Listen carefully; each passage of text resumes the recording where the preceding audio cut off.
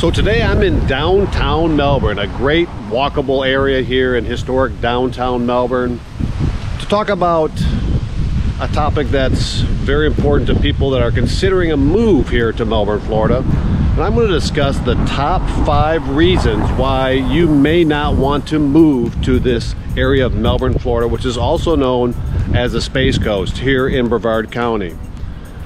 So full disclosure, I've lived in this area for 40 years. I've been a realtor for 36 years, and I love living here. There's not everything is perfect. There's some things I don't like about it. But if I didn't like it, I'd be moving out of this area.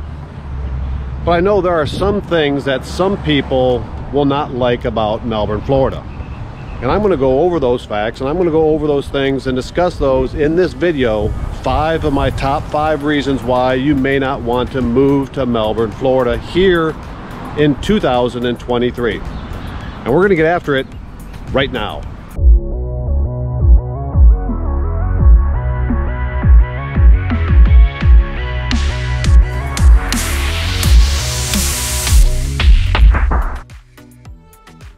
Okay, the first reason, so let's talk about growth and traffic, which is one of my top 5 reasons why you may not want to move to Melbourne, Florida. So it's not a news flash, but Florida is growing like crazy. In 2022, there was almost 400,000 new people moving to Florida. A lot of them moved here to the Melbourne, Florida area. There's new homes going up everywhere. There's new commercial areas going up everywhere in the county. It's everywhere. Now, growth and traffic is all relative. If you're coming from a big city like Chicago, New York, Miami, even on its worst day, the traffic's not like that here.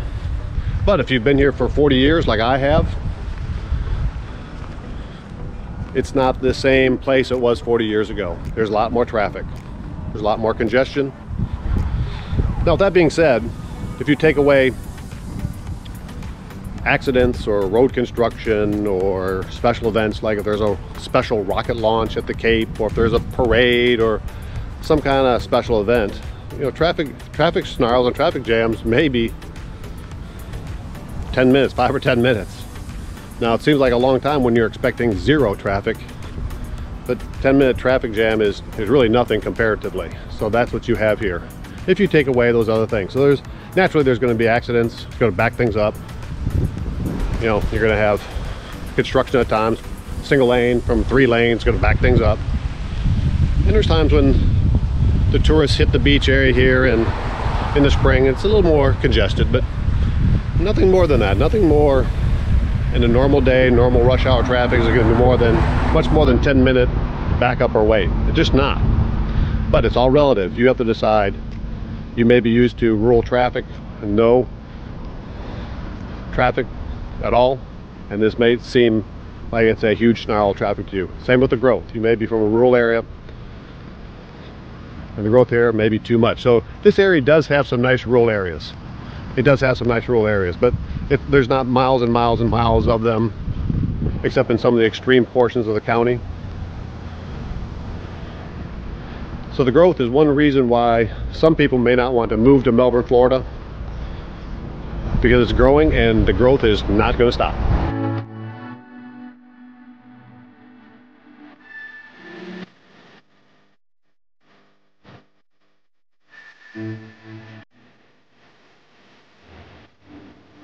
Okay, so next on my list of my top 5 reasons why you may not want to move to Melbourne, Florida,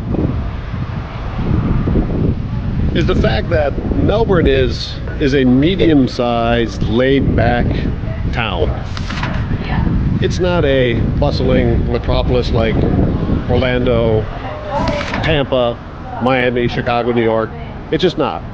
And if you're looking for a big downtown area that you can enjoy the shops, and I love going to downtown Chicago, New York, and those areas. So Melbourne is obviously not that. And if you're looking for a big area that has a lot of culture, you know, we have culture here, but it's not a ton, not like the big cities. And it's a laid-back town, so we're not that type of a town. but we're also not the type of a rural area either, where it's just country living and you go miles and miles and miles before you get to civilization and before you get to shopping. Some people want that, live in the country. So there are areas in Brevard County and around Melbourne, Florida, that you can get some of that, but not a lot. So there are some of the outskirts of towns here in the outskirts of the county where it is more rural and remote, but most of Melbourne does not have that. So if you're looking for something in the middle, Melbourne has that. Melbourne is laid back. But if you're looking for something that's more rural and much more busy as an urban area, that's not what Melbourne has.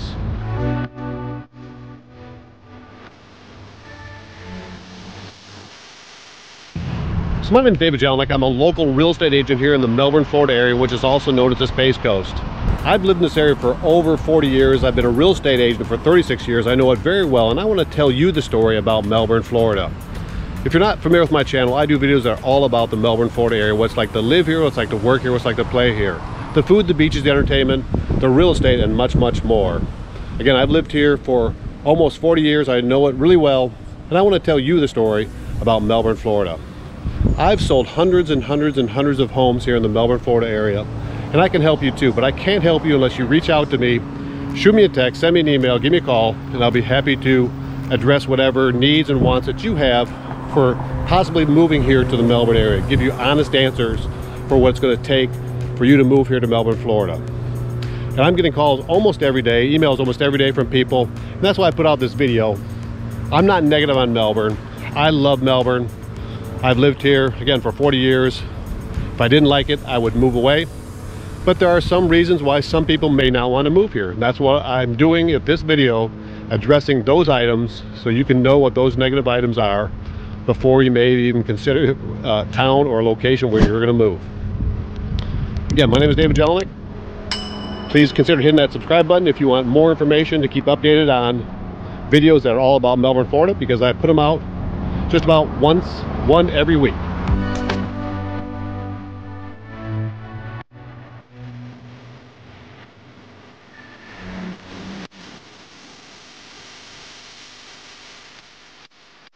Okay, so next on my list is home prices. And in home prices, I'm going to include rental prices. So if you're considering a move to Melbourne, Florida, here in 2023, home prices are high and rental prices are even higher. So let's talk about the values of Florida over the last, say, 25 years. So as I have mentioned in other videos, this is not your grandparents or your parents' Florida anymore. Back in 1998, you could buy a brand new home in a nice suburban community, 4-bedroom home, 2,200 square feet on a lake for $125,000. That home is worth about $500,000 today. That's different. That's only 25 years ago. I'm not talking about 1960 or 1970. I'm talking about a home that was built in 1998. That's 25 years ago. That's the difference. So it's almost 300%. In fact, it's more than 300% higher in home prices. Now, is it worth it? In my opinion, it's still worth it to live here at that price. But I have people call me almost every day asking me about homes and values and property. And some of them are just shocked at the prices here. And yet their homes are selling every day at those prices. Now, will there be a collapse in the market at some point? Well, just look at the chart that I have here. You can see over the years what's happened. Again, let's use that example of a home built and bought for $125,000 in 1998. Well, over 10 years, that home went up in value to over $300,000. And then the recession hit in 2008. There's some nice eating establishments here in downtown Melbourne. That home, after the recession hit in 2008, it bottomed out in 2011-ish, almost back to the original value, maybe about 170 or so, somewhere in there. And then from 2012 to current year 2023, you can see the drastic increase, the substantial increase in value to where that home went from about 175 up to 500,000. So for the past 11 years or so, we've seen that increase again to almost 300% in that time. And that's what property has done, not only in the Melbourne area but almost all of Florida. That's what you can expect here if you're moving here to Melbourne, Florida. Again, is it worth it? That's something you have to decide. In my opinion, I would still buy here. I love this area. I think it has a lot to offer. But that's something you have to decide. The prices are higher than what a lot of people think.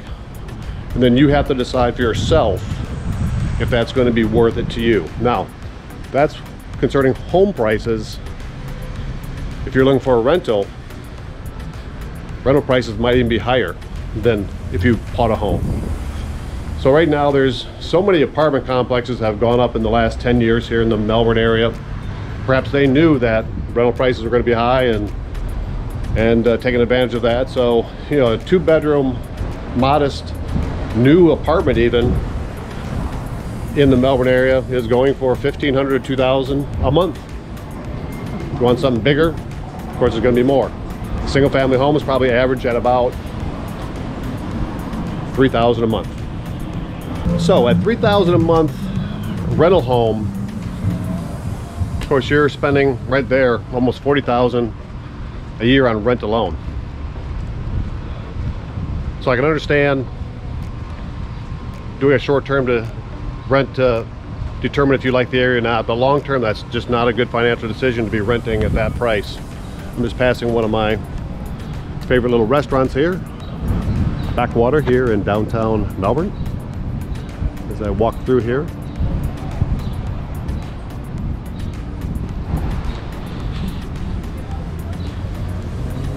So again, as I previously mentioned, the growth is increasing, traffic's increasing. There's a demand on homes for purchase and for rent here, and that is driving up the prices on not only homes for sale but homes for rent. So you just need to be aware, if you're considering a move here to Melbourne, Florida, the prices are probably higher. Okay, they're probably higher than what you're thinking they're going to be. And that's why you need an agent like myself, an experienced agent that knows this area, that has been working in this area, that has lived in this area for 40 years. I've been a realtor for 36 years. I know the prices, I know the areas, I know how to help people the best to see with their budget what they're looking for. I can find it for them because I know all of the areas here in the Melbourne, Florida area. And that's what you need if you're looking to move here, somebody that can help you. But I can't help you unless you reach out to me. So send me a text, send me an email, give me a call. That way I can help you with your consideration of your move here to Florida and discuss with you what the possibilities are. So my next item on the list for my top 5 reasons why you may not want to move to Melbourne, my next item on the list, and one of the most notorious here in the past few years, is just the cost of insurance. I've explained this issue in several other videos that I have, and you can see my videos and through the playlist on my channel there, Living in Melbourne channel. In this segment, I'm going to combine insurance. I'm going to combine car insurance and home insurance, and both are high here in Florida. Both are high here in Melbourne, Florida. So if we start with car insurance, flat out car insurance in the state of Florida is the highest in the nation. Statistically, car insurance in Florida on average is about $3,200 a year in Florida, and that leads the nation when it comes to cost in car insurance. And that's a good $1,000 above the average, the nation's average per vehicle. So if you and your spouse have a vehicle, and if you have a potentially a teenage child that has, or teenage adult that has a vehicle, you know, it's $1,000 per vehicle per year that you're going to pay above the national average when it comes to car insurance. Now, why is that? The reasons are many, and perhaps it's because there are a lot of tourists here, tourists that don't know where they're going half the time. We've all experienced that. But that's just the way it is here in Florida. Now, there's no excise tax for moving your vehicle here. If you become a resident here in Florida, you have to, of course, get your license changed over. You have to get your registration on your vehicle changed over. Those are all each about less than 100 each for doing those. So there's no, some areas have excise taxes. Florida does not have that. Some municipalities in Florida may have that, but not in the state of Florida.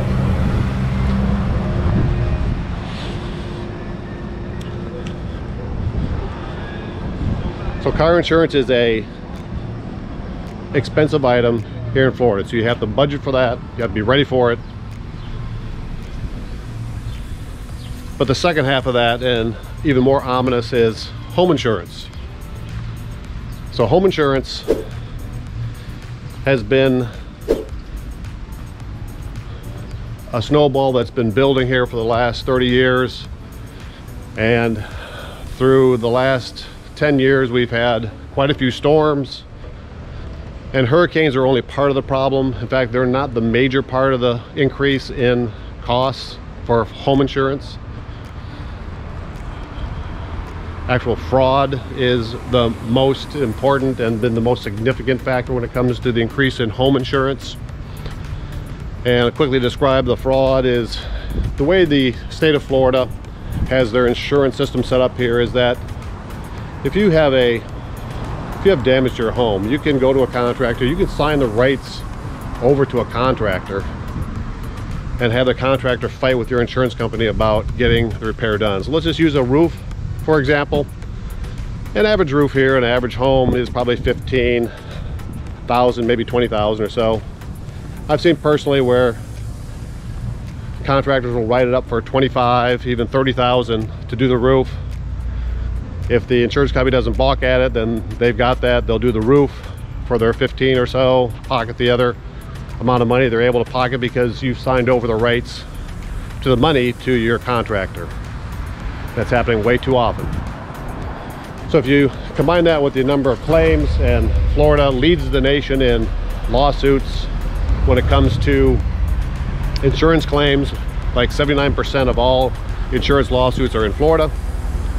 And generally the insurance companies don't want to spend a lot of money and time fighting lawsuits where they're going to lose to some degree anyway. So a lot of times they settle, and they settle generally for over market value. So that's the really big reason why insurance costs are going up.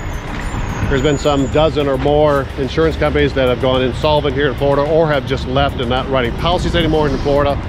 So decreased competition, of course, always leads to higher costs when you have less competition. So there are still some very good insurance companies around here in Florida.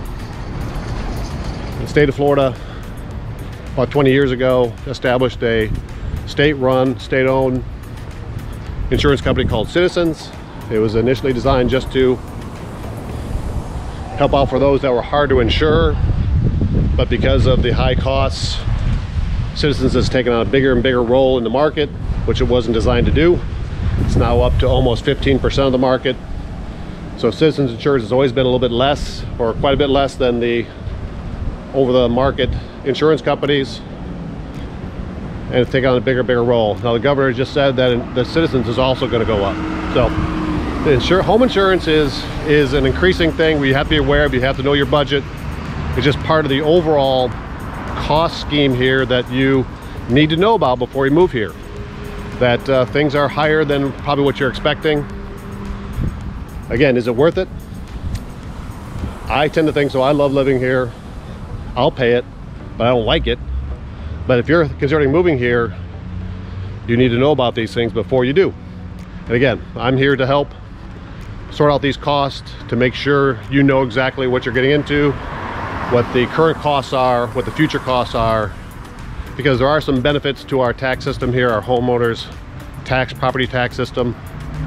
which I'm not going to go into here because this is more of a reason why you are not wanting to move to Melbourne, Florida. But there are positive reasons why you would, and you have to see one of my videos for why I love living in Florida.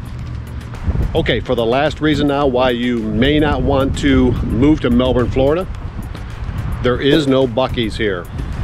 There's no Buc-ee's.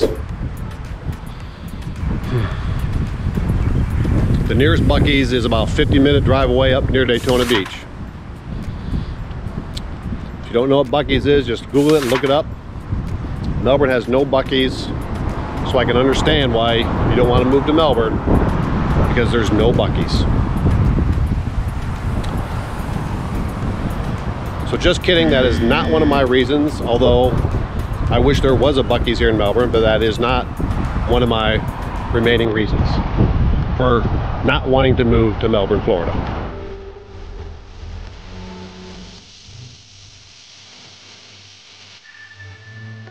Okay, so let's go on to my next and last reason why you may not want to move here to Melbourne, Florida. And we're going to talk about the weather. So you can see me here, it's May, I'm sweating, it's probably close to 90 degrees. But I love this weather. It's actually probably about 65–70% humidity. It's probably a little lower humidity than normal this time of year. It's probably about average temperature for this time of year. But I actually love this weather. A lot of people don't. We get this weather 8 to 10 months out of the year. We get this humidity 8 to 10 months out of the year. We get 2 months generally that are just perfect weather, 70 degrees-ish or high, 50 degrees for a low. But most of the time it's hot and humid here. And if you don't like that, you're gonna struggle with it here. And I've had people over the years that just can't get used to it, don't like it. They don't like staying inside all the time with their air conditioning. They like to get out more. And it's just hot and humid here. This is the way it is. Personally, I got used to it after about a year living down here. I got used to the hot heat and humidity. And again, I don't mind it. I like it, actually. Now, there's things I do miss. I do miss the change of seasons, so you don't get a change of seasons here. So that's one of those negatives, okay? In my perspective, you don't get a change of seasons. So I'm one of the crazies. My wife and I are one of the crazies that we spend our summers here in Florida and our winters up in Maine. So figure that out. So we do like the cool weather, but we just like living in Florida ourselves the majority of the time. But a lot of people don't. A lot of people aren't going to like the heat. They're not going to like the humidity. And some people don't like the hurricanes either. So again, full disclosure, coming out of college, I was a meteorologist working here at Patrick Space, actually it was Patrick Air Force Base at the time, now it's Space Force Base. I was a meteorologist working launches at the Kennedy Space Center and at Cape Canaveral Air Force Station. So I know weather very well. So hurricanes are and always will be a worry here in Florida.